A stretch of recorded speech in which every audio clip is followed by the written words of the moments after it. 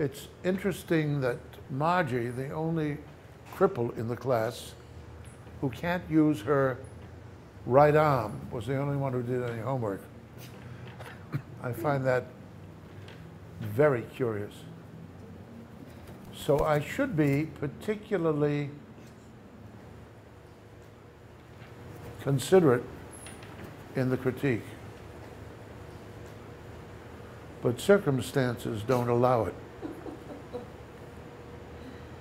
You're in, I suspect, the key of yellow-green. Yes. I never would have imagined that. You're using too much yellow-green.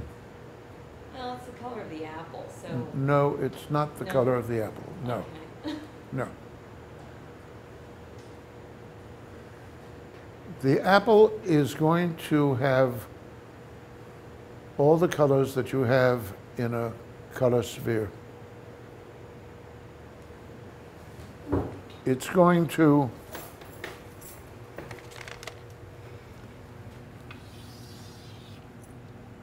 you have the light coming from the upper right at 45 degrees.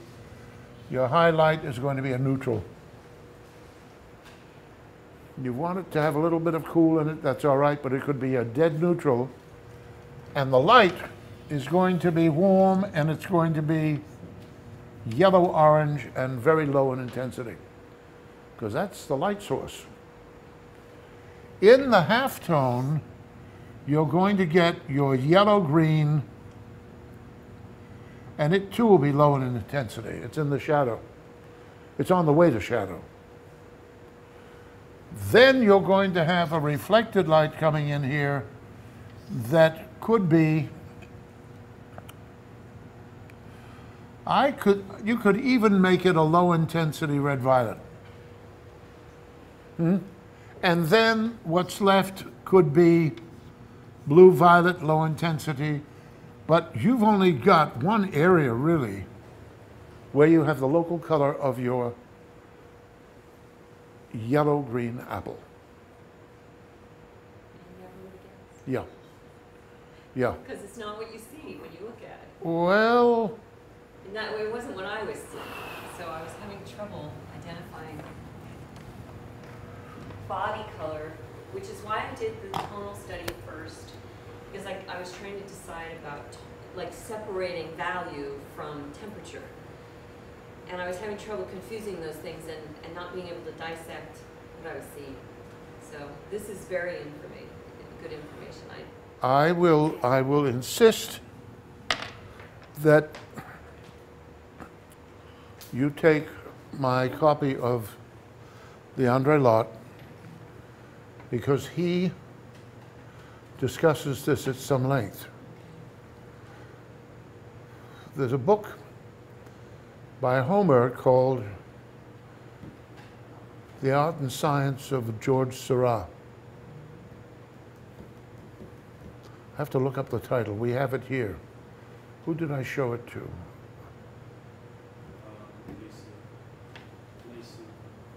Lacey. She may have it upstairs. These are givens. These are givens. The light source, artificial or natural, Andre Lott will say orange. Others will say yellow-orange. I tend to say it's yellow, yellow-orange, which means that the shadow side will be cool, and it will be the split complement of your yellow-orange, which will be a red-violet or violet. So immediately, these things set up. Simultaneous contrast immediately dictates that this is how things go. And if you learn to see, because you know what to look for, you know how to squint to simplify things, you know that you don't want the light to be too strong. You don't want it to be a spotlight, you want it to be a floodlight, so it's got a soft edge on the shadows. The 45-degree angle light is the Rembrandt lighting. It puts the core of the shadow in a third, and yours runs too close to the half. Okay. And if you divide it dead center vertically, 45 degrees, it doesn't matter what, it's a straight line. It's a straight line. It's a straight line. When you reticulate a sphere, the front edge of it will have a straight line. Or you leave it out and there'll be curved lines on either side of that negative space that hasn't a line in it, all right? Remember, we are not painting what we see, we are painting what we've learned will work and read for the layman as our subject. We know that we, through trickery, have to contrive to make it look volumetric, even if it's on a even since it's on a two-dimensional surface. So we've got to exaggerate. We've got to emphasize that which will help to make that look volumetric, and edit out anything that's going to flatten it out. And we want it to be warm in the light and cool in the shadow, with a warm reflected light. Well, if the shadow's cool, a neutral in the shadow area will look warm because of simultaneous contrast. And if the light area is warm, because it's going to be taking on the color of the source, the light source, if the highlight's neutral, in that field of warm, it will look cool. So we don't have to use a whole lot of strong color. And the cast shadow will tend to be cool. And if there's a substantial reflected light there, it too is going to be warm.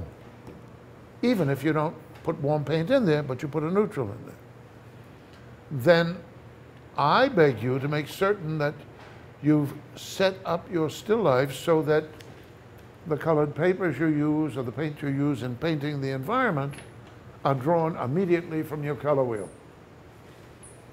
Immediately. So if you're painting something that's predominantly in the light warm, sure, go ahead, a blue violet and a green, a blue violet ground plane because it's warm. The coolest point is blue green, so blue violet is closer to red orange than is green. Do you see it? So you make this on the ground plane so it comes forward, and that's what you've done. You put the warmest here, but it's much too intense. Yeah. Much too intense. I can see that. Your apple is too local. You're saying the apple's yellow-green. I said it isn't. Okay. But you've So ignored could I- ignored me. I feel terrible. I'm not sure I remember hearing it. It was probably all the paint medication. Yeah, yeah. So could I do some correction through an overpainting? Sure, on this? sure, yeah. So I could try just. Yeah, letting but it dry would be and- it would be better if you started from scratch. Okay. And if you corrected the core here, you redrew that cast shadow so that it fell down here and wasn't so, see, it shouldn't be way up there and it shouldn't give you that little gutter between the shadow and the Yep. background. If you repaint that, you move this core so it's fuller and a more accurate ellipse, Okay. and it's in further into the third. Right. You blend out this dark halo, which is drawing attention to itself because it's light on either side of it, making it a dark blend it figure. Blend it out so that it's dark only up against this edge and immediately becomes lighter and then finally darker for the vignette. Your vignette draws attention to itself because it's too sudden, and your contrast here is too great. You squint, and this pops. Do you see it? That pops. So you've got to drop your lights down so they don't compete with the lightest lights on your subject. And you want to lighten your darks so they don't compete with the darkest dark, because there's a point here where that's as dark as anything in the shadow side, and the volume of reflected light falling into that would have lightened it. Okay, but probably your paper was so dark, was too dark, and you couldn't That see red that. paper. Yeah, Yeah. yeah. And this is too intense. I've recommended that you get Canson My Tint pastel paper, because they have a range of very, very, very muted neutrals. The widest range of colors you can find, probably at Dick Blake, that are muted and quiet enough. Or you mix up acrylics and you paint the environment you're going to set your still life up in. And I think with all the information we have about color theory, that makes the most sense. And I've said that should you do that, what you're going to discover is a range of color you've never experienced before in your life, because the warm light, the cool cast shadows, the colored papers, the fact that they're all based on Fletcher's color key, things are going to happen to prove the truth of Chevril and all of the color theorists' research. Those things will happen. And then the beautiful thing about the Fletcher wheel is that he shows you how you can reduce, of the hundreds upon hundreds of pigments that are available to the painter today in the color shops, you can reduce your palette to 3 colors and white. Wow, what a gift. You know, I heard my teachers at the Ruskin, and I've heard other teachers in this country telling students to go out and buy a bunch of colors they like and experiment. Do rows and rows and rows and rows of color. Well, there's no form, there's no order, there's no relationship. It's busy work. They do tints and they do tones. They read Itten, they read Albers. None of which is giving you any approach that's cohesive and useful. Fletcher does. He does everything you need. So he's saying, if you have these 3 colors, they're primary in that they're full intensity when you lay them out. Of course, what I ask you to do is to get an orange, you mix a red orange and a yellow orange together, so it's not as strong as it would be out of a tube. And you want to reduce the power of your color, not increase it. However, if you mix the orange with the green, you're going to get a yellow. But neutral is here. So if we come straight down, and our neutral is at this point, that is where this mix falls, and that, according to Fletcher, is a very low intensity yellow. Do you see it? Its proximity to neutral means it's very neutral. And when you look at it, you won't recognize that it's yellow until you add a good deal of white to it. And then you remember I've told you that the yellows go from cadmium yellow light to a mix of cadmium yellow and yellow ochre, and below that is raw sienna with some cadmium yellow and a little yellow ochre, and below that is raw umber. Boy, that's really going down, dark, dark, dark. And I've used the analogy that if you look at the shoreline at a good beach, I recommend Old Orchard Beach in Portland, Maine, because that's where I grew up. And at low tide, there are seasons in my memory of childhood when it must have been a mile from the sand down to the water. But what it gives you is the yellow of the sand where it's dry. And as it gets wet, as you get closer and closer and closer to the water, it's going to go from a light yellow to something that's closer to raw sienna. And then it's going to start through the raw umbers and go down and down and down.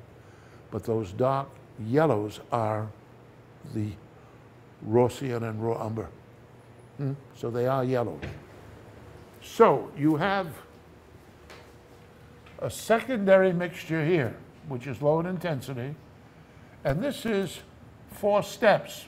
This is a 4, 3, 5 triangle, which is a golden section triangle.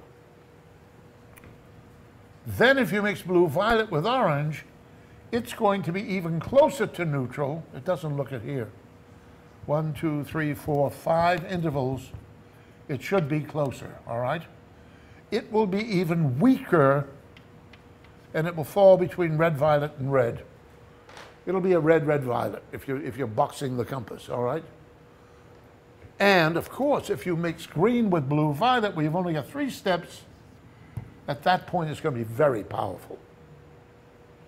Also, the greens and the blue violets tend to be colors with more staining power than the cadmiums and some of the reds. So now you've got a triad and 3 secondary colors. You've got 6 colors and you have neutral.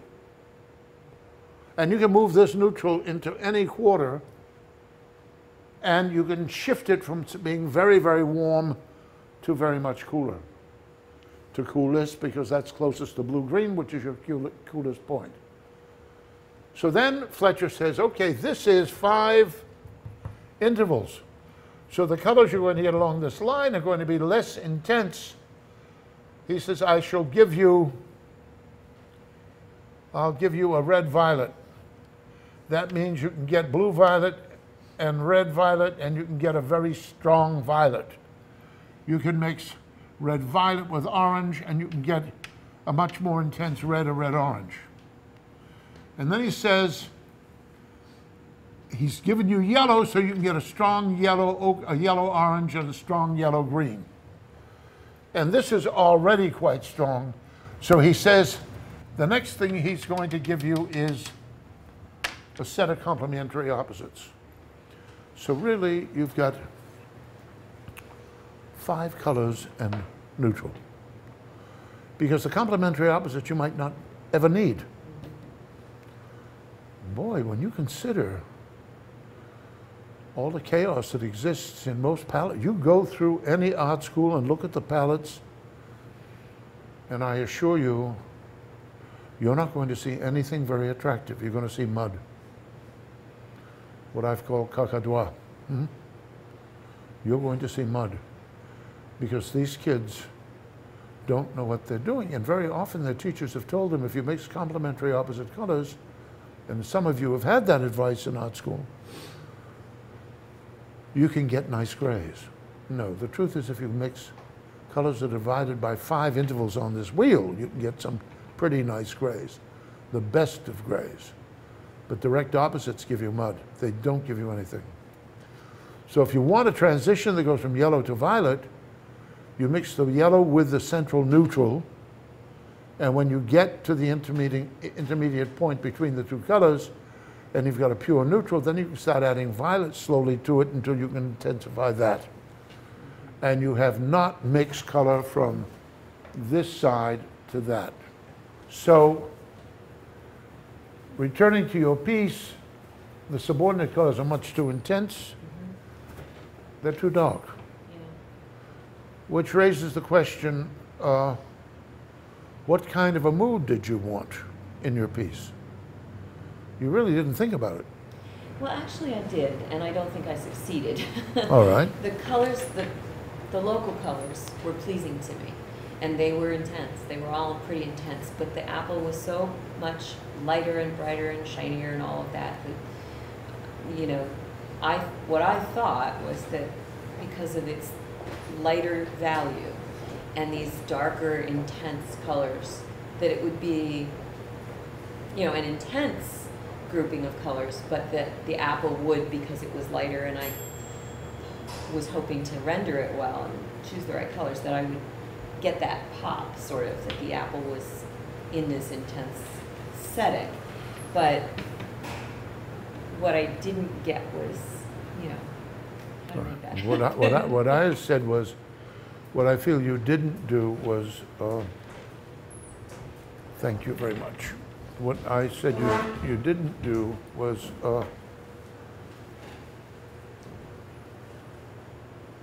create a mood. So one of the things you could have done to create more of a mood would have been to have not crowded the apple in a small space. Given it a little bit more air, a little bit more area to relate to. It would have allowed you to make more transitions from one side to the other, and to have made something that was high key, which would mean a blonde painting, a la Morandi, and I showed you lots of blonde Morandis. I showed you others that were very, very blonde. There was a Mayo beach scene with a stone wall and a shed behind it. Or you could work in a very low key with dark neutrals that were very low in intensity, and you could get something of a feeling of something somber from that. So mood could be high key, middle key, or low key. But I don't think you'd want, even in a middle key, a great deal of contrast in value, or a limited range of colors that were all too intense. And that's their own. You've committed every sin. Every one of them. You haven't missed a base. I'm so happy I could give you all this material to work with. I had no idea what I was going to lecture on tonight, and now I have a subject. Now you have. So if you go back now and you increase the size of the area that you're going to put the apple in, if you lighten the subordinate elements in it and reduce their intensity, probably move your light a little farther away and arrange it so that your shadow falls lower. Are you with me? Lower. And Yes. occupies less space and doesn't crowd the vignette so that you get this light halo around, which is surrounded by darks, and this pops forward when it shouldn't. It should be a plane, and it should look farther away here, so it should be much less intense there, more intense here, and less contrast there and quieter, so that you didn't have almost black and white in some of these places throwing it forward. Then artists tend to, when they approach the edge, and you've heard me quote Cézanne, he says, "The edge eludes me." And what he's meaning is, there is no edge. The form is turning away from you. Artists, when they do a far cheek, show you all kinds of thin layers, but there is no edge. There is no hard edge.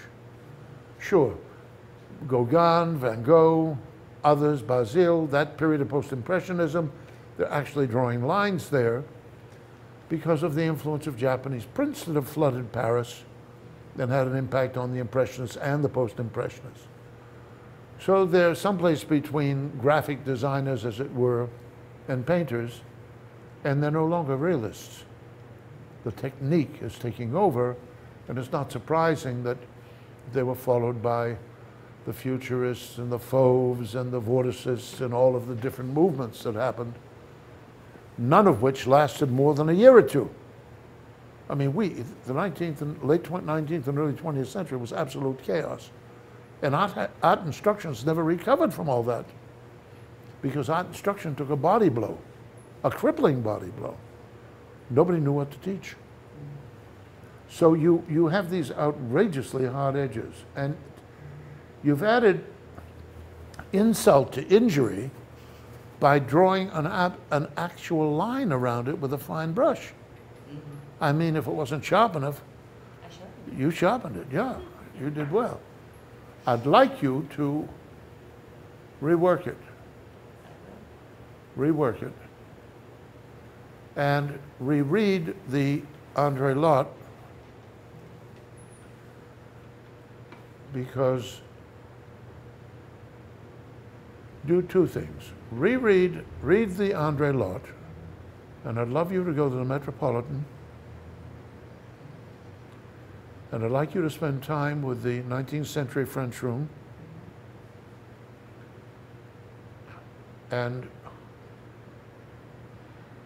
then go in a spiritual frame of mind and look at the Dutch still life painting. Some are super realists, but there are a few that are brilliant value masters. And you can walk into those pieces. They're just absolutely incredible. The degree of realism they bring isn't something I'd wish to burden you with.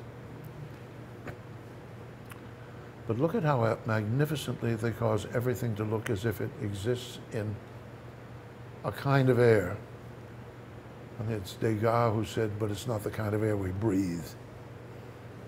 It's a painterly atmosphere. They sit on planes that extend into space. They're solid and they have volumes, and they're at a distance from everything else around them. And look for the arabesques in all of the devices that they use. And you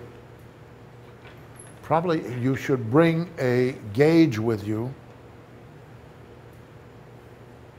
And it would be ideal if you put that gauge on a piece of, what is the plastic that's transparent? Not mylar, something stiff. No, something thicker. Comes in sheets. This is, what is this stuff? Plexiglass. Make a plexiglass gauge with the right angle and your angles.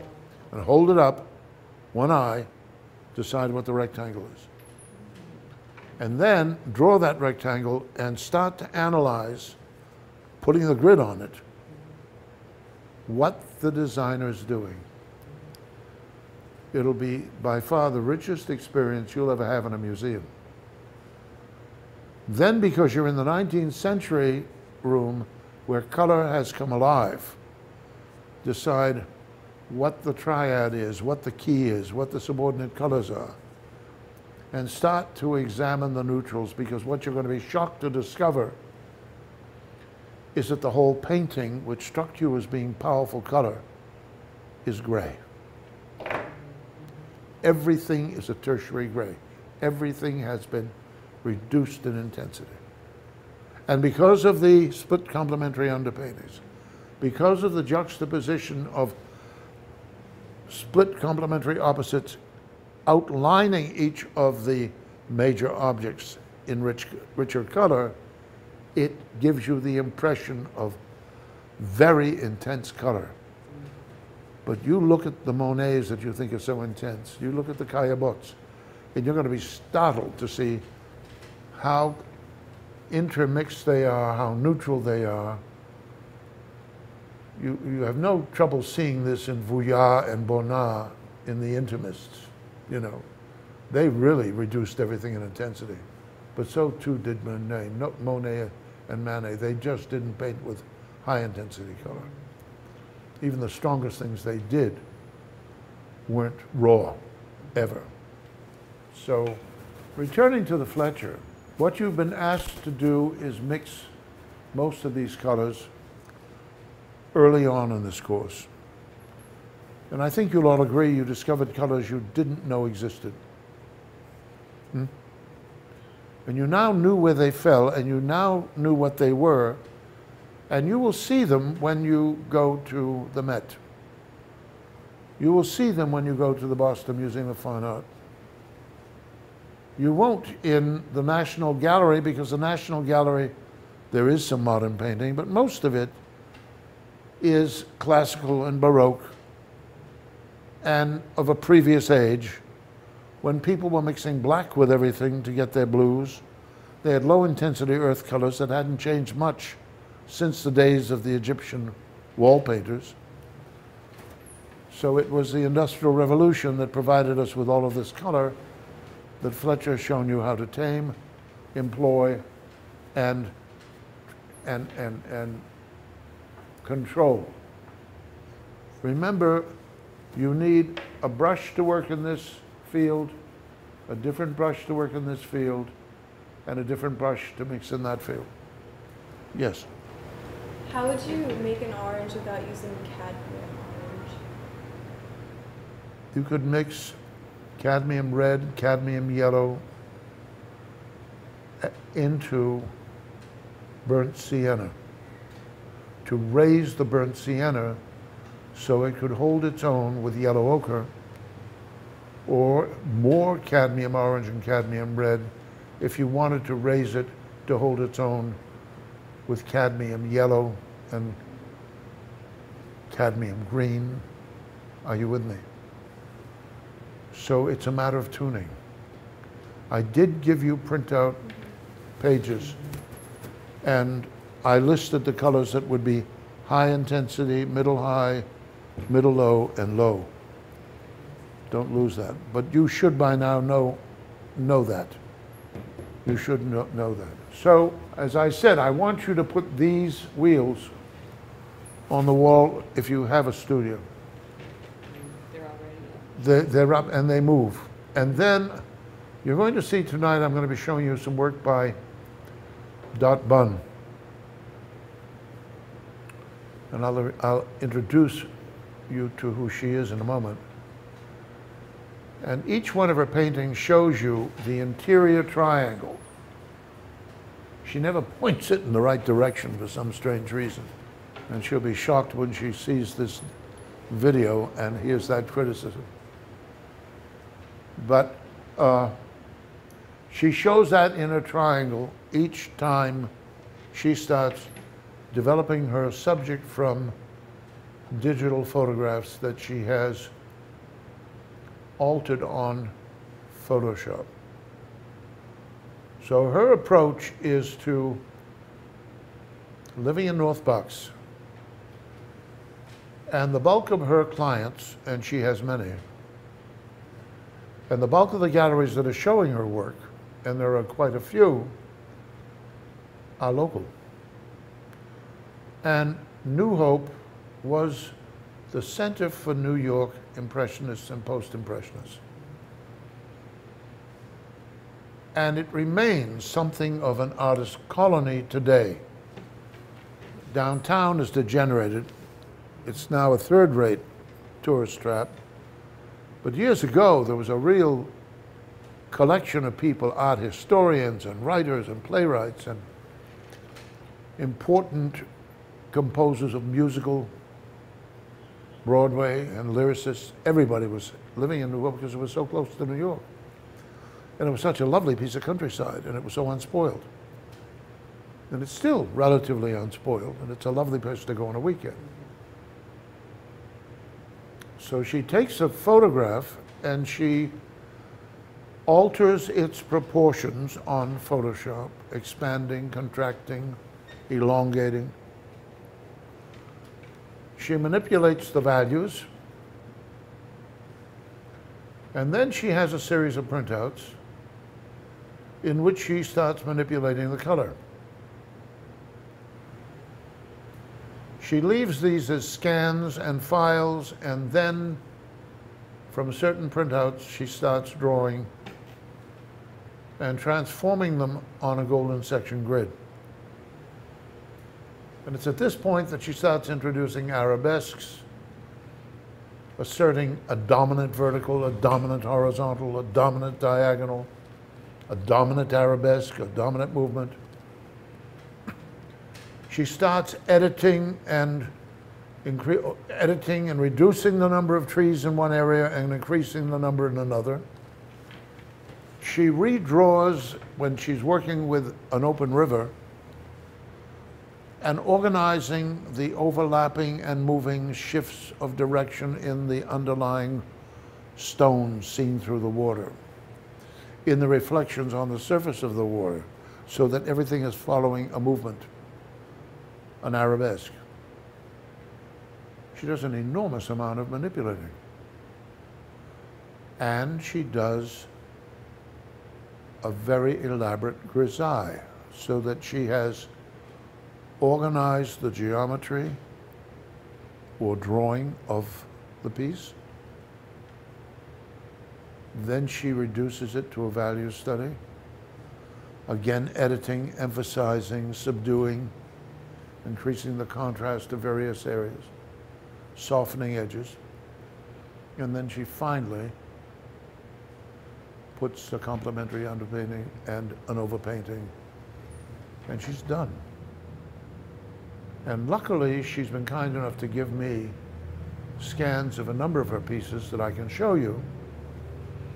And it also gives me an opportunity to apply some of the theory that we've been discussing, and haven't had too much practice, or even though it was built into my assignments, with actual painting a subject, not a realistic subject. I think I've given you a foundation that will allow you to see color in a subject choose a suitable key, mix up a limited number of colors, and do your underpainting and overpaintings intelligently and in an organized way. That was the purpose of the course. That was information that I didn't get in art school. Myron, is the goal when you have a subject? Excuse me, I can't hear you. Is the goal to actually plot out your underpainting and overpainting by drawing it the way that you had us do in our assignments in terms of this, like, should we have drawn that and then drawn it like 3 times, and then one of those would be where you plot out, is that the goal, to kind of plot out the underpainting and do it with all of those symbols, and then do another one with the plan for the overpainting, and then do the actual mixing of the colors of painting, right? So in other words, that's the process to approach any kind of a painting. Yes and no.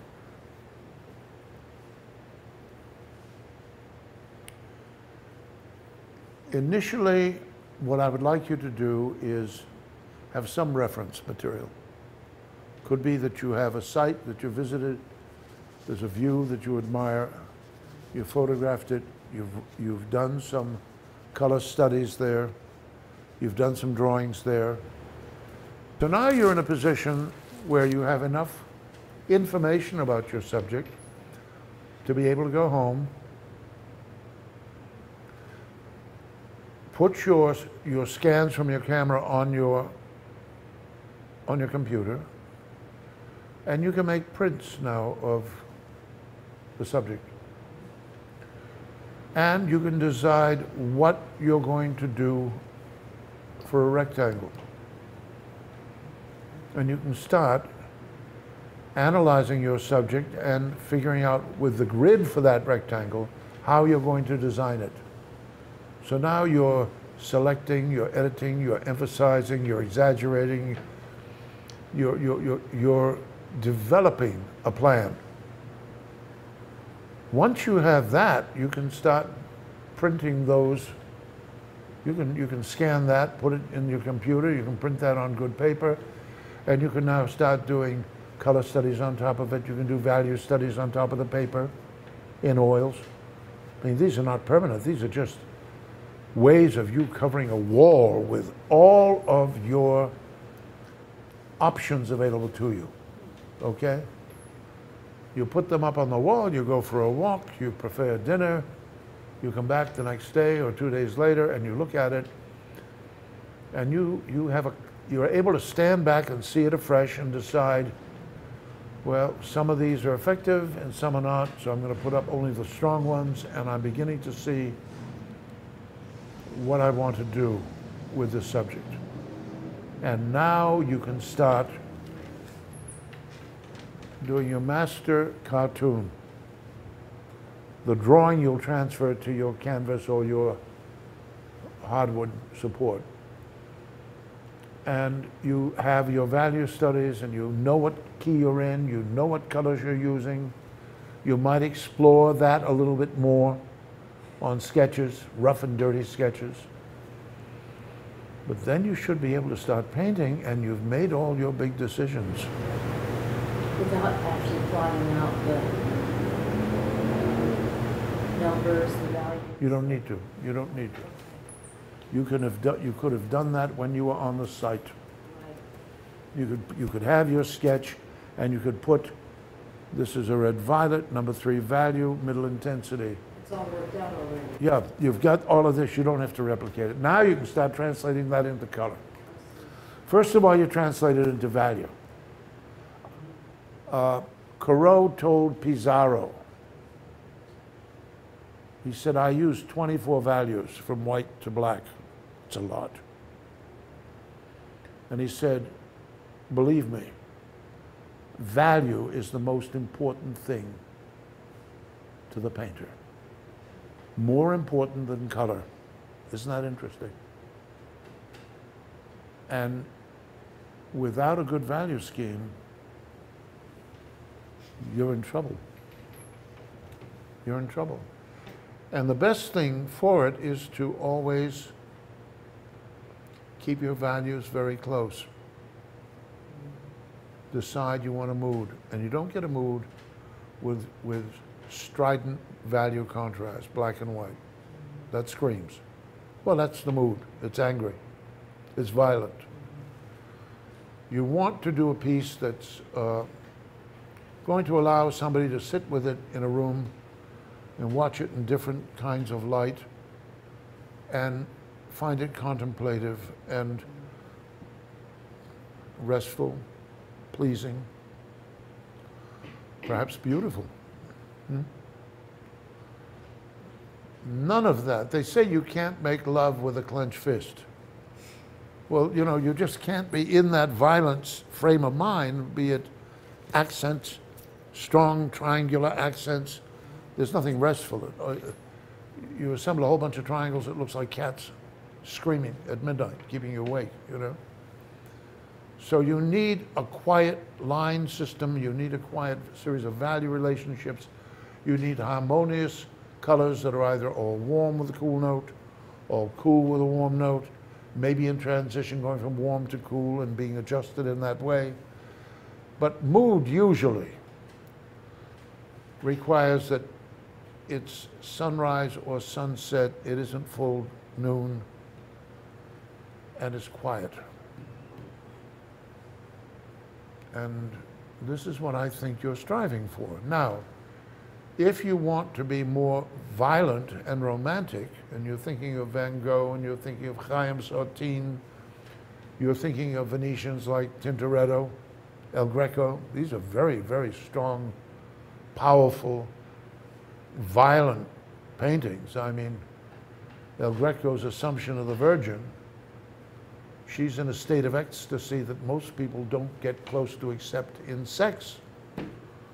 And there's no question about the fact that he had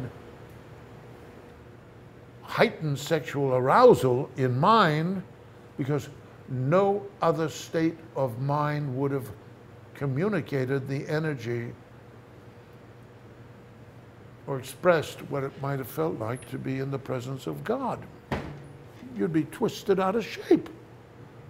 Your system would have shorted. It would be like being struck by lightning.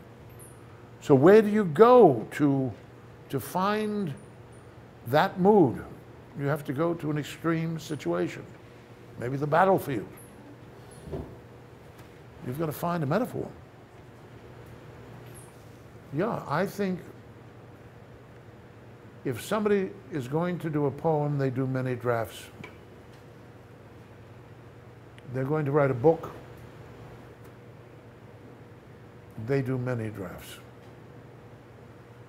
Beethoven and Mozart were reputed to have done 20 or 30 drafts of every movement for every symphony and every musical piece they did. Nothing comes easy. And you can be suspicious of that which comes too easily. And you don't want to stay too close to it for so long. You want to put it aside, distance yourself from it, and come back and be able to look at it afresh. We've talked about all the funny games people play and funny devices they use to distance themselves from having become too closely involved with something to be even able to see it. Some people talk about how their spouses are their eye.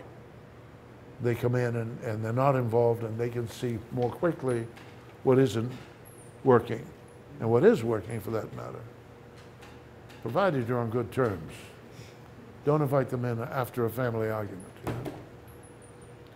So let's look at some of Dot Bunn's pieces. And I'm going to ask you, when we're looking at them, to ferret out the design devices she's employing with regard to line composition, value composition, color composition. So the more you people can volunteer, I think the more interesting the session will be. This first slide is of a piece, a Conti drawing by Christy Bruzenak, who's currently a professor in the Foundation Department of Savannah College of Art and Design, where I believe she's in really good standing and a highly respected professor. This is an illustration from Bible texts. She's a very devout Christian. And she's found imagery that allows her to work in a semi-abstract method and let her readings of the Bible stimulate the emotional content and the intellectual content of her pieces. So this is a low-key value study that is keyed by a few light accents. If you hold two fingers up and cover all of the lights, you'll see how subordinate and closely related everything is until you introduce the lights, and then the background looks very much darker by virtue of the lights and simultaneous contrast of value. And we now see the triangle she's using against the vertical. So we have all of these arcs sweeping up from the main stem, and then we have this triangle pointing up, and we have the sense of movement upward that any growing plant would offer. I think it's framed so that it looks as if it's a boss at the end of a cone, because this looks like it might be the base of a cone. You see what I'm saying? When it comes forward.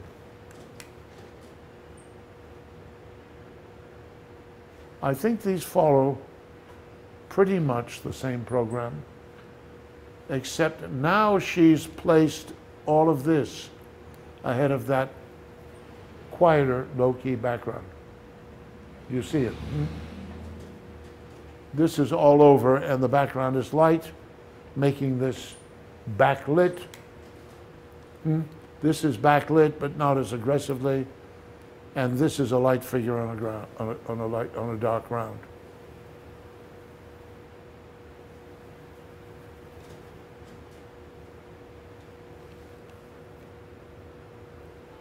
I'm showing them to you because I really think you need to do value studies before you start a painting. Now, I must tell you that when Sarah does a value study, they're very dark. But if he does a value study for a painting, when you see the painting, it's usually very light. Now, this is a consequence of his respect for the drawing tool he uses, which is the same as the tool that Christie's using, a Conti pencil. A Conti pencil makes a greasy, black, dark mark. If you want a blonde drawing, you prepare a panel and you use silver point. And the silver point, because you've bought a wire of silver from a silversmith, and you put it in a pencil holder, and you sharpen it to a needle point, and you have a gesso prepared piece of paper or panel, and when you draw on it, you can almost barely see the line, but you know that silver tarnishes. So the longer you leave it exposed to the air, the darker the line will become. And when you're satisfied that your drawing is rich in contrast enough, you fix it. You spray it so that it no longer tarnishes, no longer darkens, and you have a very blonde drawing. If you work with hard graphite pencils, you get very blonde drawings. So what you're essentially doing is choosing the appropriate medium or tool given your plan. So you have to have made up your mind that you want to do a blonde drawing or a middling sort of value drawing. or something very dark and quiet and somber. And then you have the right to choose the suitable ground you're going to work on, the suitable pencils you're going to use, etc. So she's choosing a Conti pencil, which makes a very dark, dark mark. This shows you the golden section grid underneath this abstraction of a tulip. Do any of you wish to comment on it? It would make a great stained glass window. It would make a great stained glass window.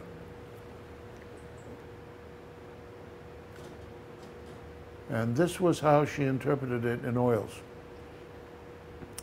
I think it went too dark.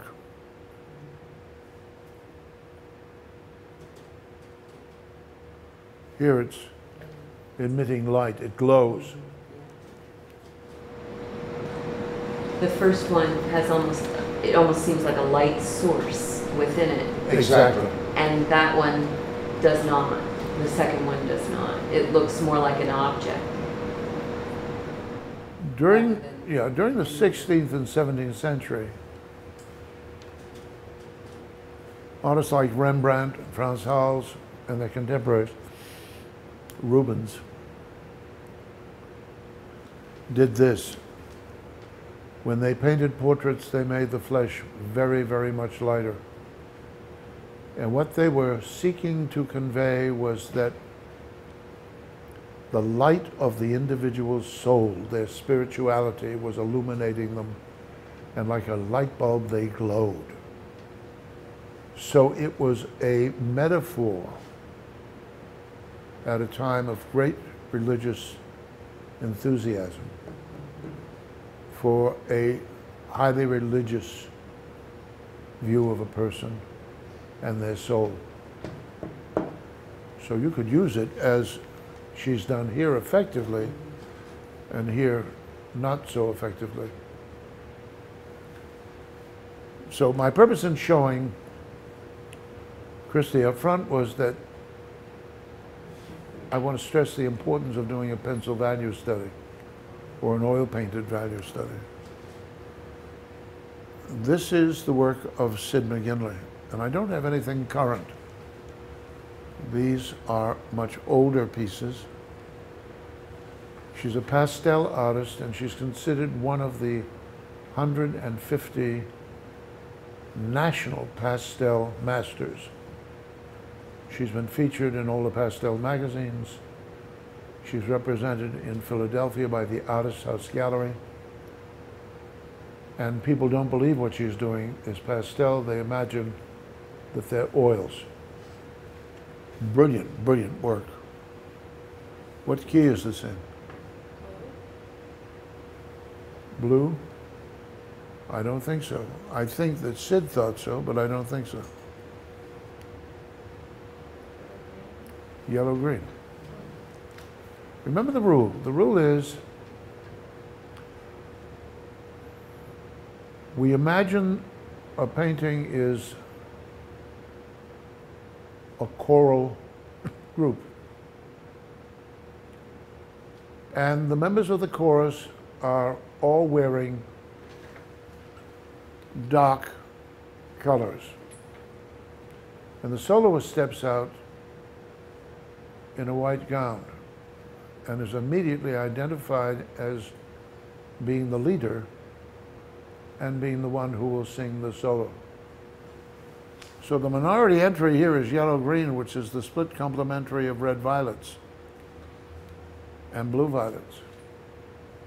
And if you squint, you'll discover that as blonde as that is, it's very intense, seen up against the reinforcement of the blue-violet and the red-violet. Do you see what I'm suggesting?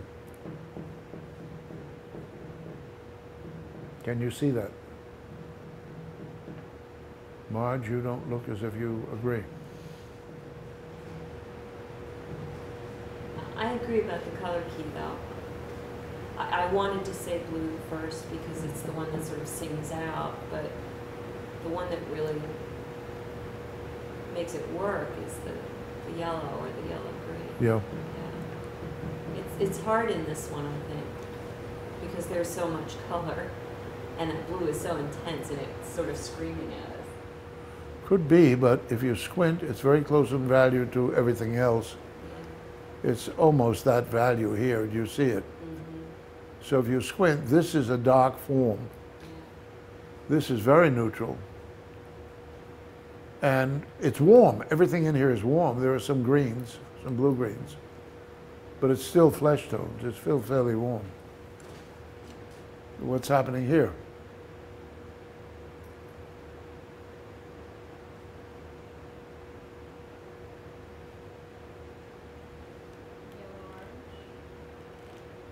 No. No, all of these warm colors are forcing this forward as your keynote. Now Also, the bathtub, the cools in the bottom of the bathtub really help that to work in the shadows. they do. They do. I feel that there's too large an area for the key color. But then, look, people take this information and they use it to suit their own interests, and this is what Sid is doing. So it's not a matter of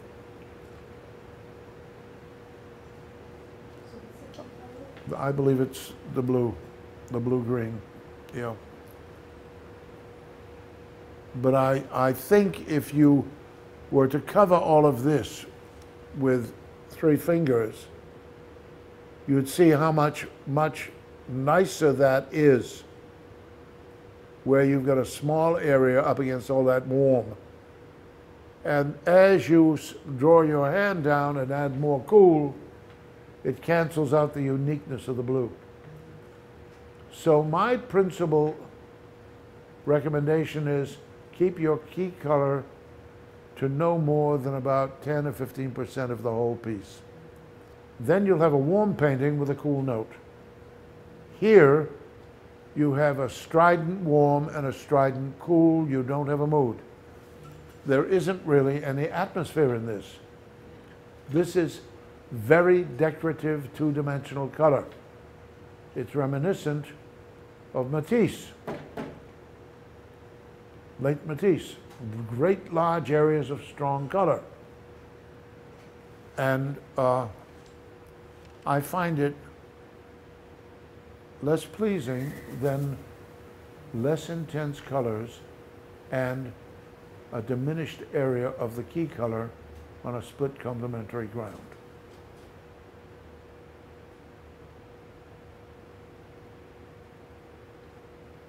I'd say this is the most successful of the pieces we've seen, because now the use of the key color is subordinated. If you squint, it's close in value to these darks, so that it's a quiet enhancer of all of those warms.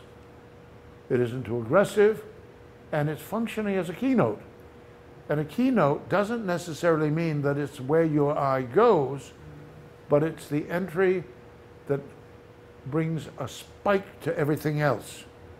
In a dark painting, it's the light note that makes the darks ring. In a warm painting, it's the cool note that reinforces the richness of the warms. This has atmosphere. It's a little difficult because of the intensity of all the color, but it has more atmosphere than any of the previous pieces had. And the drawing is wonderfully broad and simple. And it's amazing how little modulation you need in the figure. People use such a range of lights and darks, and when they do, Lord, when they do, they lose this kind of unity. Do you see it? So you can just work in a more blonde fashion.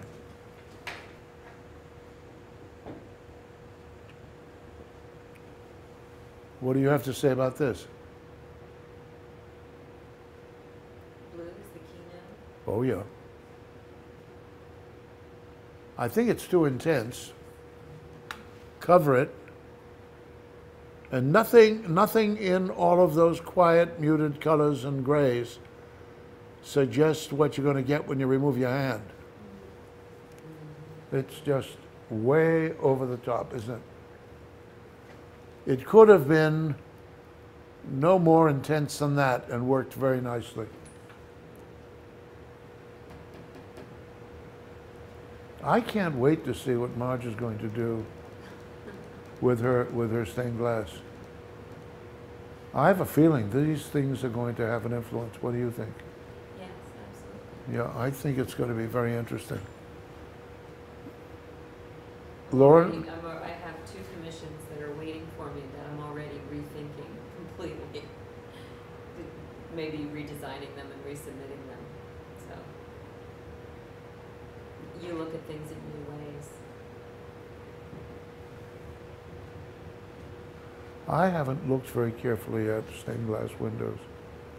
I know that there have been some modern stained glass windows commissioned by great modern artists.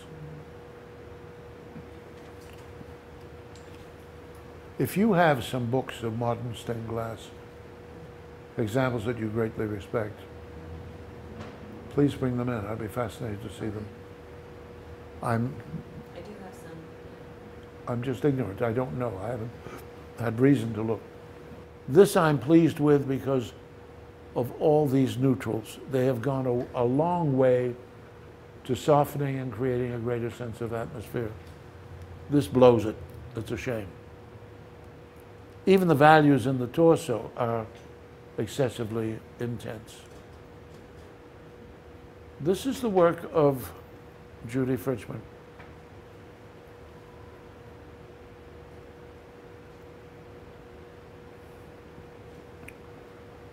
Recently, this was shown in the library at Brynathan at the Swedenborgian campus. We have a number of Swedenborgian churchgoers because there's a Swedenborgian chapel and group in Kempton, which is a small community west of the Lehigh Valley, and Abby Sinovitz was part of that community, is still part of that community. So is the keynote sort of yellow or yellow-orange? Yeah. Yeah. This is the strongest interaction, isn't it? Hmm? These are the strongest value contrasts. This is the strongest color interaction. All of this is much subordinated. Do you see it? I'm bothered by the intensity of the color in the legs and feet. It draws my eye away from the interaction of the women and their faces and their hands. Those very intense colors in their feet. That's just... I tend to agree with you. Cover them.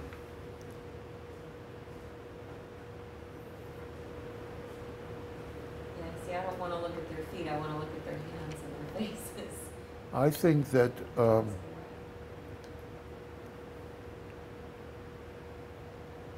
what else is causing that to be? There's a lot of contrast there. There you go, there you go, there you go, there you go, there you go. Yeah. It's a combination of things, isn't it? Yes, it is. Anyone else has 2 bits to throw in?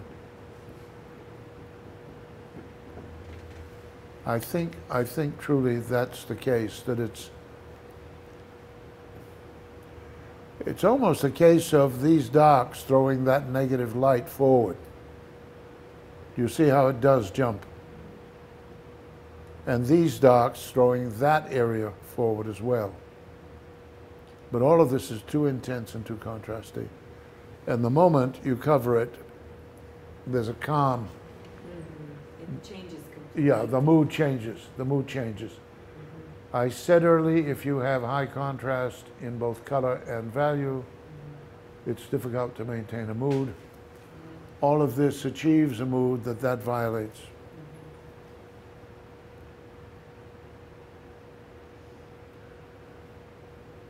But as far as a modern Christian devotional piece, I think this lady does great work. Great work. This is more harmonious all the way. Do you have any comments about the composition?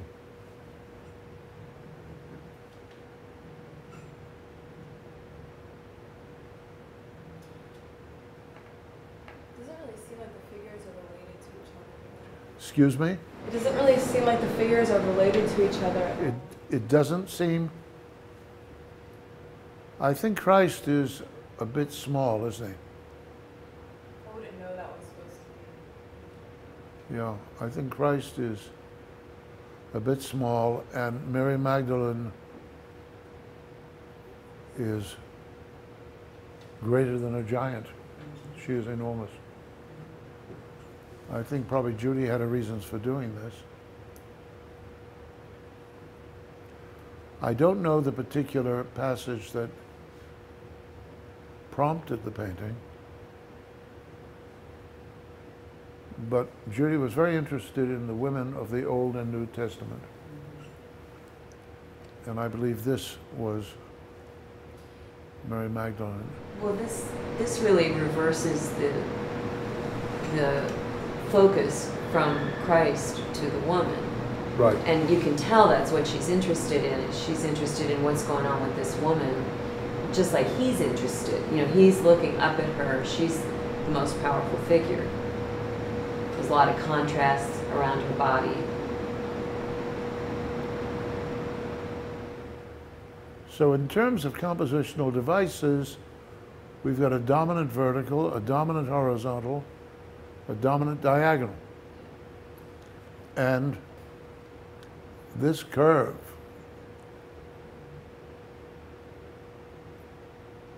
is sweeping all the way through this, isn't it? Do you feel the game she's playing?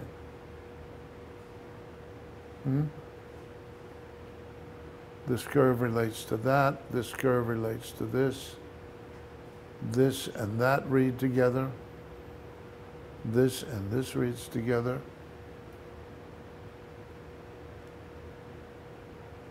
In terms of gamut, I don't see one. We have this diagonal, it's repeated in the face. I guess it's repeated here. It is repeated there, isn't it?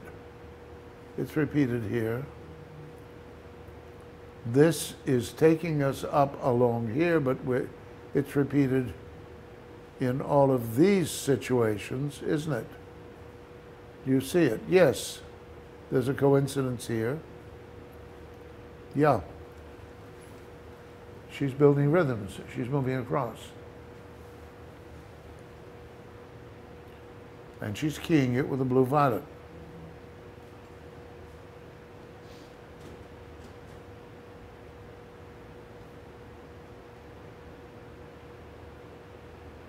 These are large, large paintings. They really command. And we had an exhibition of them here. And tell me what you find here. Mary Magdalene has discovered that Christ is not in his tomb. He's arisen. She's running to tell the news. So she's pretty joyous. And this is what Judy's celebrating. It's kind of weird that her face is darker than a lot of other elements in the painting. Because you'd think that would kind of be a focus. But there's less contrast there than in other places. I think Judy would argue that the gesturing arm would be the most significant part of the figure. It should be, though. Excuse me? It doesn't seem like it should be the most important part. Well, she's announcing what's happening behind her. No? I suppose. I agree with you. It could be lightened considerably and be more consistent with the lighting on everything else. Yeah. The lighting is confusing to me. There seems to be an emanating glow from behind the stairs. It might be the photograph. Could be, Yeah. could be. And yet the light on the top of each of the steps and the light on the top of her arm, and yet that doesn't seem to translate into her hair quite, or her shoulders. You know, the lighting seems, the source of the light seems a little confusing to me. Yeah, well, this is coming from behind, this is coming from in front and above. Yeah. But she's having a perfectly wonderful time Yeah. with all of this movement, you know. And all of these are just repeated. And this is flowing through. And she's playing with a very, very severe diagonal here, and she's playing it in counterpoint against that. This is a way of preventing this from falling out by having this lean in the other direction. It's as if two people are holding hands and they're falling into, and they're preventing each other from falling over. This is Dot Bun, and this is a photograph. This is the range of color she used in her triad. And this is yellow pointing down toward where normally we would have red violet. Now she does this all the time. Her orientation of the wheel is different from mine. That doesn't matter. Dot Bun and her husband had a printing business, which they ran very successfully for years. And during this period, Dot was painting, and gradually her paintings were selling for more and more money and winning more awards and respect and being shown in more and increasingly important galleries. So Dot and her husband Tom apparently decided, why don't we harness Dot and put her permanently in the studio, and Tom will prevent anything from bothering her. He'll shop, he'll cook, he'll house clean. Dot will be the person responsible for earning their keep. And they said, let's try it. Probably 20 years ago. It's worked wonderfully well. Dot's prices are going up in spite of the economy. She's selling what she does. She has increasingly better galleries carrying her work. And she came to me after she'd been painting for probably 15 years. It was a well-established regional artist. And she studied, she went through the drawing one and then the color course and took figure drawing. And throughout that period, every week when she would come here from New Hope, she would bring her current in-hand project. And we would discuss it, and I would critique it, and I would make suggestions. And then after she'd been with me for a few years, she started teaching. And I said, what are you teaching? She said, well, I'm teaching Fletcher. I'm teaching what you taught me about color. She said, until I came here, I had nothing to teach. I had developed an ability at painting through a hunt and trial method, but I didn't have much to rely upon, and the color is something I can teach, so I'm teaching, I think she said, Barnstone Light. She said, you're pretty fierce, and you're very much more demanding than I can afford to be on my client, for my clientele. They are not seeking a professional training because this is what they're going to devote their lives to. So as I say, she suggested that she was doing Barnstone Light. Others have used that phrase too. I have no idea what it means or why, but there you are. In any event, here we have the photograph, and then the finished piece, and there is the finished piece. Tell me what you find worthy of comment about this, people?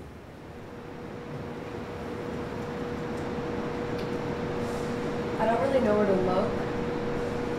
I don't think it's.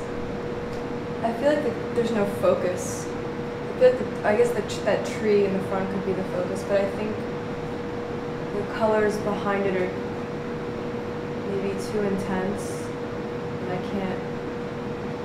I don't know. It's not strong enough, maybe, to focus on that tree. Who agrees with Lauren? It seems like everything is a little bit intense, just in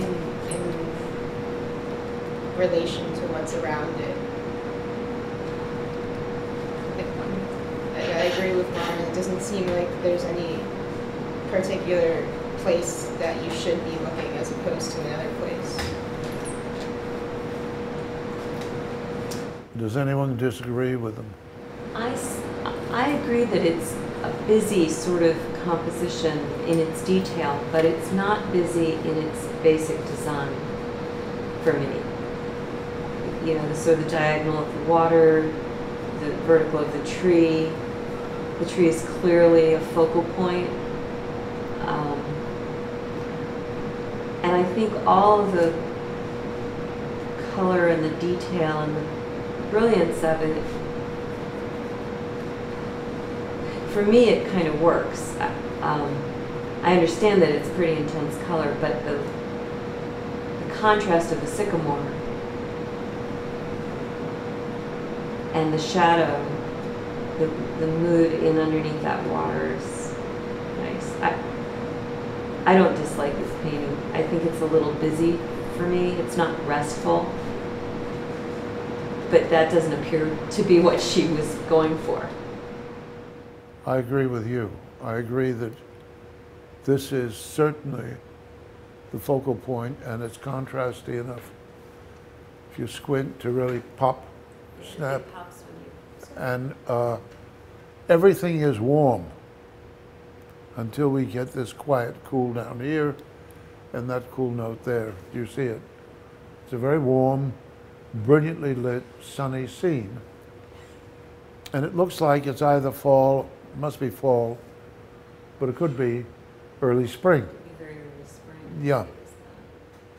And I think that she's darkened the sky very successfully so that it doesn't compete with this light. Many people have light skies. The worst offender in that regard is Hopper. I went to a Whitney show of Hopper's paintings, and I had to hold my hand up ahead of me horizontally so I didn't see the skies because they were too intense and the clouds were too light. And the color was wonderful if you didn't have to tolerate those skies, but you don't have to do this here.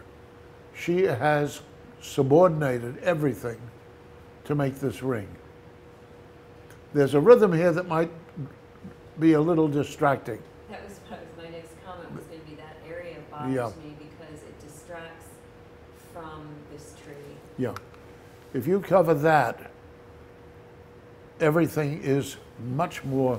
Yeah, I think that's actually what was bothering me. Yeah, that's if there's an error here, I think that's it. This is too intense and it's too contrasty.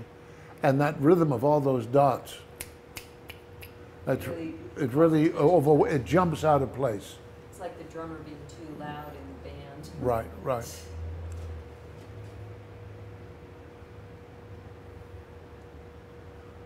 I don't think we have a photograph here, but we have a series of pieces and then the final. And I think this is much moodier than the other. I think this is more clearly in a red-orange key, and the red-orange is limited to a couple of entries. Do you see it? So a larger percentage of the whole is these icy, icy cools. My goodness, that is cold. Reflection of the sky and the trees and the water. I think that's a handsome piece of painting. Now I wonder if it's followed by, yes, there it is. It's definitely red-orange. Yeah. I think it's a very, very successful piece. It's interesting that usually you say cools recede and warms move forward, and she's used the cools so much in the foreground. Why, therefore, does it come forward? Excuse me? No. I think it's because the red-orange next to it and the contrast of the very lightest of the snow is forward, No, and the contrast of that against the darker. No, ones. no, no, Why no, doesn't it no. look full? Why does it come forward? What? I didn't hear you. No. No. Because it is the most intense color. I didn't hear you. Well, you said it. You said it so quietly. I didn't hear you. I apologize.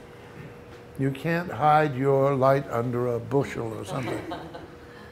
This is the most intense color. So, cools tend to recede, but if you want them to come forward, you simply make them sufficiently intense, more intense than anything that might push them back, and you have the freedom to modify that. So we say warms tend to advance and cools tend to recede, but we can reverse that by neutralizing the warms and intensifying the cools. And this is what she has done very successfully. And since it's a winter scene and she wants cold, she's got ice. I think she's done well. Look at how beautifully she subordinated all of that. There are some darks in here that I think are unfortunate. I'm going to say this might be the photograph. It might be the change of value resulting from their being photographed. This is a major piece. This is a major piece. She's worked on all of these. She's been refining this. Then she has her final. Looks like this might have been a photograph. She's in a blue-violet key. This really sweeps around and disappears out here. The light's coming from behind this and illuminating everything.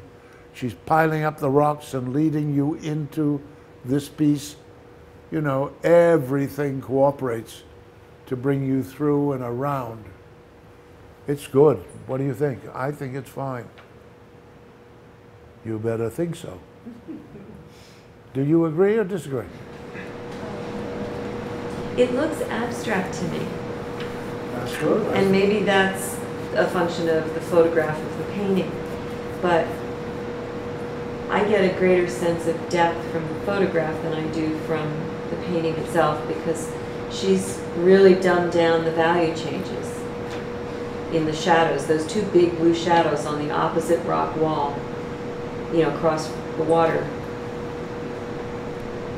That one and that one are not nearly as high contrasting value as they are in the photograph, and so I get confused by she's substituted temperature change, you know, color change for value change in my mind. Well, I would find this range of contrast totally unacceptable. Too violent.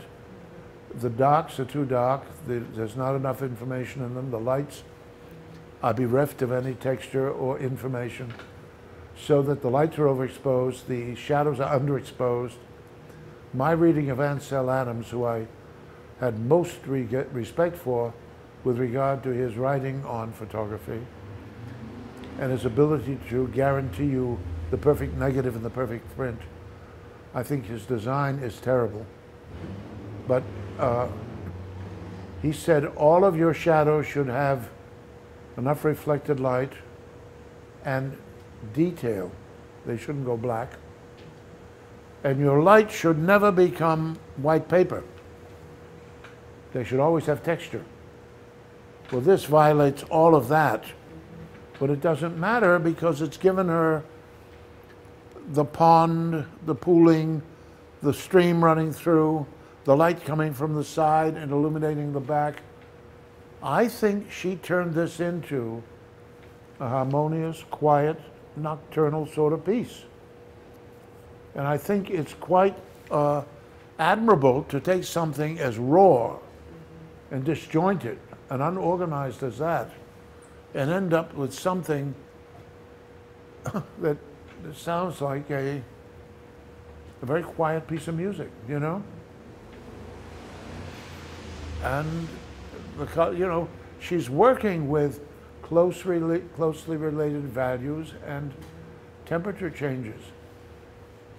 Yeah, she definitely quieted the whole Oh thing. yeah, this is, well, I think we have to respect her purpose. Mm-hmm.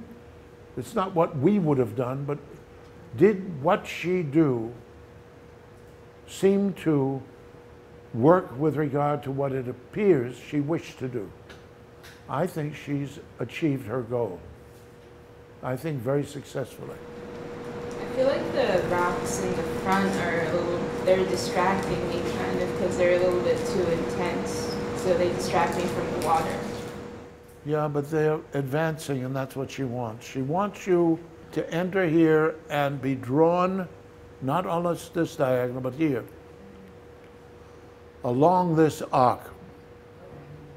And all of this is sweeping. Do you see it? Everything is taking you around.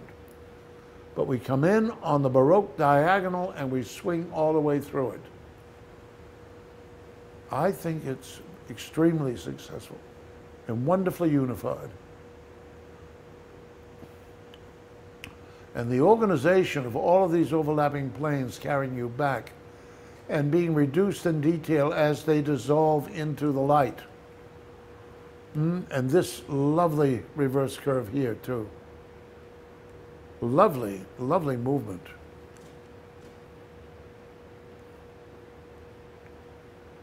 A lot of movement. And it's controlled. And it's all quiet neutrals.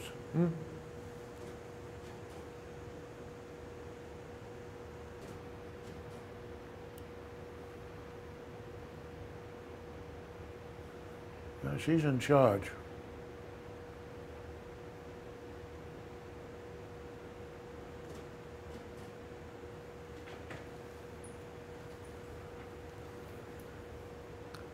This is not a root 2. Oh, I see what she's doing. She's overlapping a root 2 here and a root 2 there. Do you see it? There's her root 2s. And she's blocking in her lights and her darks and developing them. I think this is 1, 2, 3. And now she's ready with the underpainting. And here she's showing us how she's swinging compasses. Can you see those? Compasses all the way through. And certainly it dances, doesn't it?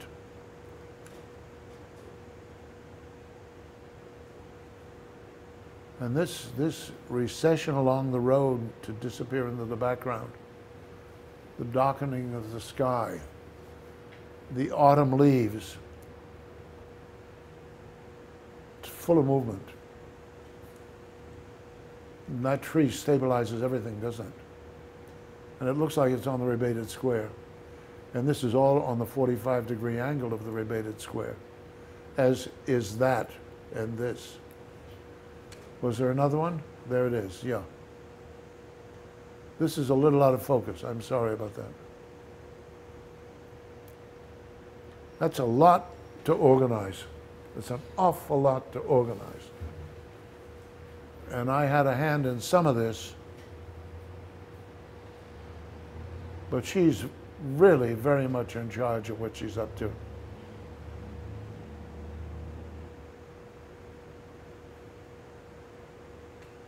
She goes crashing into the distance, doesn't she? Look at those neutrals.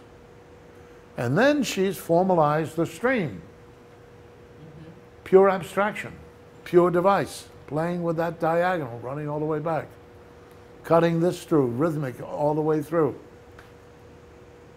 sweeping through again, off to the left. Lovely color.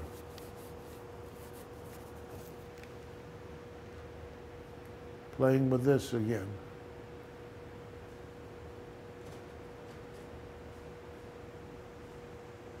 Contre-jour, against the sun, against the day, against the light. It's the most dramatic lighting situation the painter or the photographer can address, and it's one of the most challenging and difficult. So here's her photograph. Here's her grisaille. Now she's coming over, and much more unified than that, isn't it? Done some wonderful things with the foliage on those fir trees. And she's controlled the pattern of lights coming through where before they popped in a few instances. Here she's absolutely in charge. Absolutely in charge. And in terms of movement, good grief. There's an enormous amount of movement, isn't there? She's played all of her parallels, reverse curves.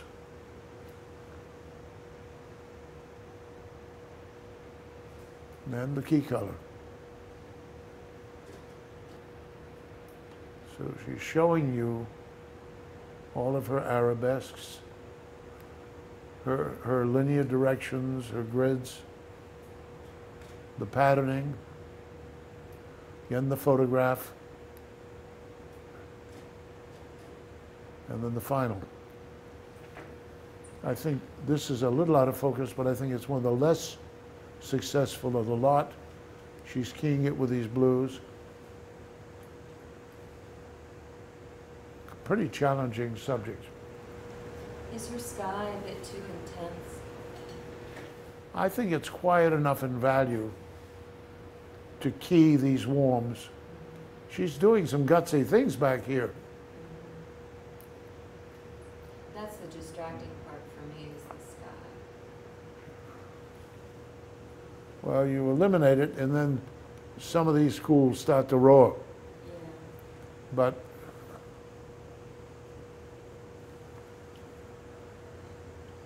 very challenging, very, very challenging subject. She's coming through on the Baroque diagonal. She's compass swinging her way all the way through here. That is pretty intense. I think that it closes this class very nicely. Up to now, we've been working theoretically. I thought this would be an ideal way to close one of my courses, which sets out, because its title is Color Control,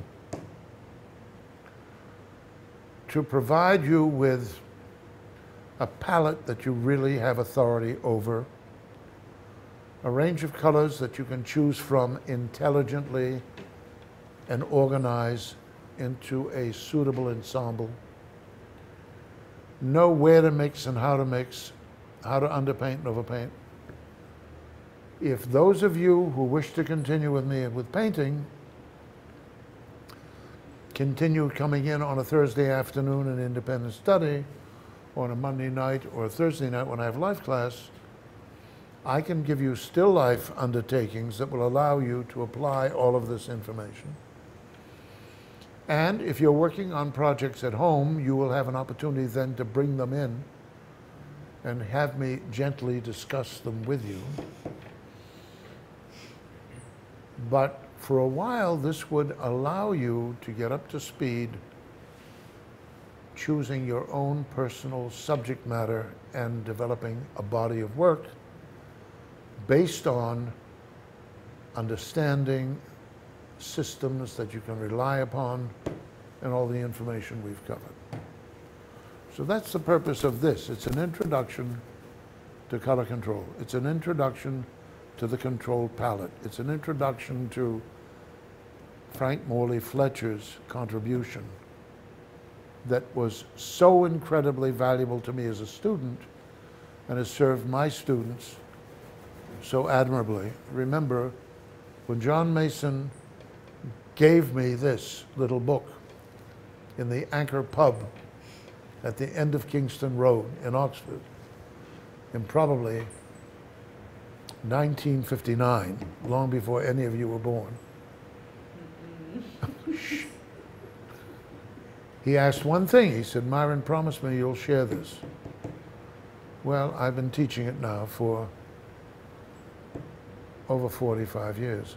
And when you look at the color by the students who've studied with me on the website, you can see how confident they are and how differently they all paint, which is what pleases me the most, that nothing looks like a rubber stamp. Everybody's personality informs their work. So that brings us, yes, go ahead. I was wondering about working in a different medium. I would like to try this in pastels. How different is it? How difficult is it to mix the colors across? And is oil pastel a viable? I think Or that is it just Sid is adding using. too much too soon? No, Sid is working, I think, in traditional pastels, not oil pastels. Okay. I don't know, but I think that the traditional pastel artist would think oils pastel maybe is not all that respectable. I don't know. I do know Sid is one respect as a pastel artist and an outstanding one. And I know she grinds up a lot of her pastel chalks and mixes the values for the background and applies them, I think, with brushes and dusts them until she has the kind of halftone she wants to work into. The woman who's on the other side of this wall here, she's doing the pastel? No, those are oils. Those are oils.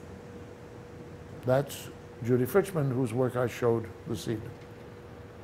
No, you can chat with Sid. She'd be delighted to sit down and talk with you, show you her work, make recommendations. Sure, there's no reason why you can't work in pastel. Do oils upset your system? No. I just worked in pastels years ago and enjoyed it very much. And come to think of it, was not oil pastel, it was traditional pastels. Well, I ask because there are people who find that the chemicals in oil cause them to break out. It bothers everybody else in the house but me. Well, good. Anyway, that's it. That's the course. That's the color. And now it's up to you. But if you wish me to be of some use, I'm here. And we can make some arrangement. So I thank you all for coming. Thank you. And gentlemen, I thank you for being here.